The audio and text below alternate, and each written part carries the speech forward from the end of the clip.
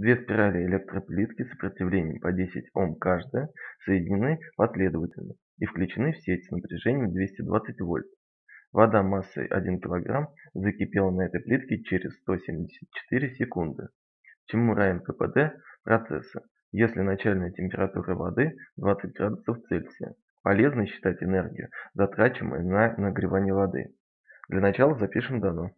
Сопротивление R1 равняется сопротивлению R2, и все это равняется сопротивлению R. Сопротивление R равняется 10 Ом. Напряжение U 220 вольт. Масса воды 1 кг. Время тау равняется 174 секунды. Начальная температура Т 20 градусов Цельсия. Температура кипения 100 градусов Цельсия. Удельная теплоемкость воды 4200 джоуль на килограмм градус Цельсия. Найти КПД. Напишем формулу КПД. КПД равняется А полезное на А затраченное. И все это на 100%. Эту формулу нужно знать. А полезное – это нагревание воды, то есть Q воды. Количество тепла Q равняется удельная теплоемкость вещества умножить на массу вещества и на изменение температуры на дельта Т. Эту формулу нужно знать. Тогда количество тепла Q воды равняется удельная теплоемкость воды умножить на массу воды и на изменение температуры. Т кипения минус Т начальная. Тогда А полезное равняется удельная теплоемкость воды на массу воды и на изменение температуры. Т конечная минус Т начальная. А затраченное – это количество тепла, которое выделяется на сопротивлениях.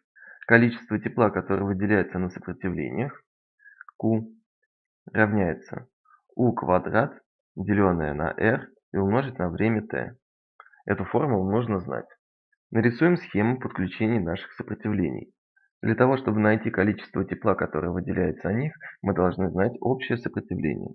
Так как наши сопротивления подключены последовательно, следовательно, общее сопротивление равно сумме R1 плюс R2. В условии сказано, что R1 и R2 равняется сопротивлению R. Подставим. Получается R плюс R. Тогда общее сопротивление будет равняться 2R.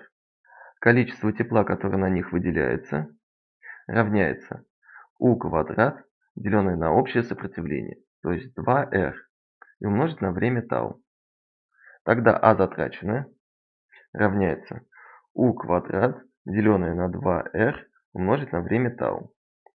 Соберем все воедино. Подставим наше А затраченное и А полезное в формулу КПД. Тогда КПД равняется А полезное. Это С воды, масса воды на изменение температуры. Т кипения минус Т начальная.